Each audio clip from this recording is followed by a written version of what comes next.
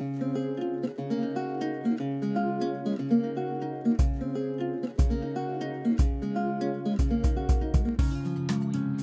here in my little spa room, and I have this secretary that belonged to my aunt, and she lived in Youngstown, Ohio, and she lived to be around 90. And the house had some water damage as she got older and was unable to repair things herself. And then the secretary passed on to my mom, and she passed away at age 92.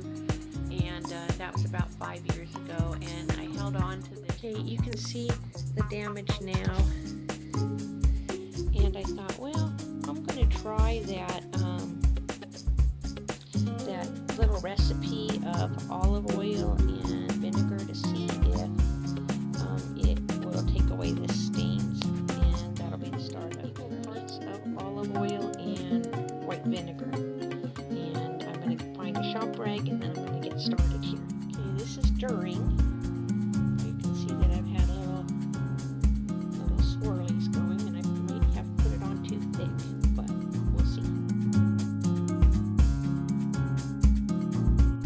It's still not quite, dry or anything, but what a huge difference. And there's Kira, in case she watches this video. That's my granddaughter. This is the finished product. This is about an hour later, and I couldn't be more pleased. Of course, I still need to get the knobs and all that, and there's a foot plate that's under there that I need to attach. But oh my goodness, it's a world better, and I actually like it better than taking everything apart and making it look brand new. I do like the signs of wear and tear on stuff. I just do.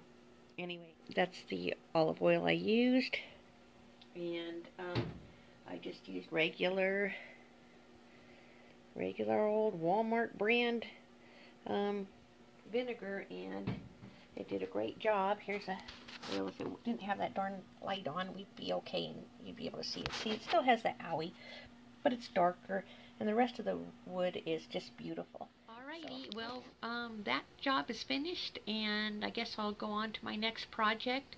One of the projects I have is to get rid of more stuff. Every year I've been getting rid of half of my stuff again, and sometimes I've had to buy stuff back again, and other times I bought stuff and I'm going, why did I buy this for the tiny house project? But that is coming along pretty well.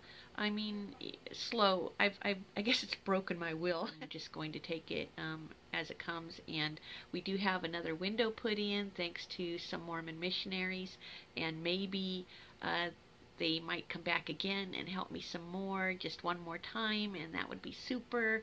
So, yay, people who help people. Thank you. Bye-bye.